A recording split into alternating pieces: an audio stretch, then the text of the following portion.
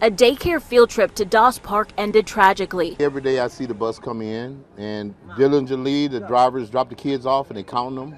You know, when they loading up, they count them on and off the bus.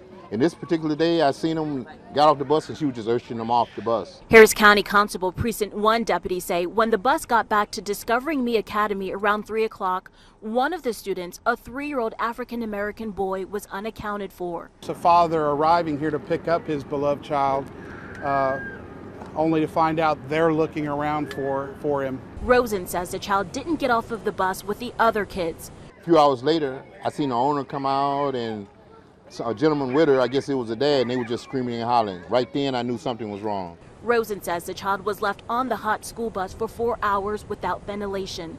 The recorded temperature on the bus, 113 degrees. The child was taken to a hospital where he later died.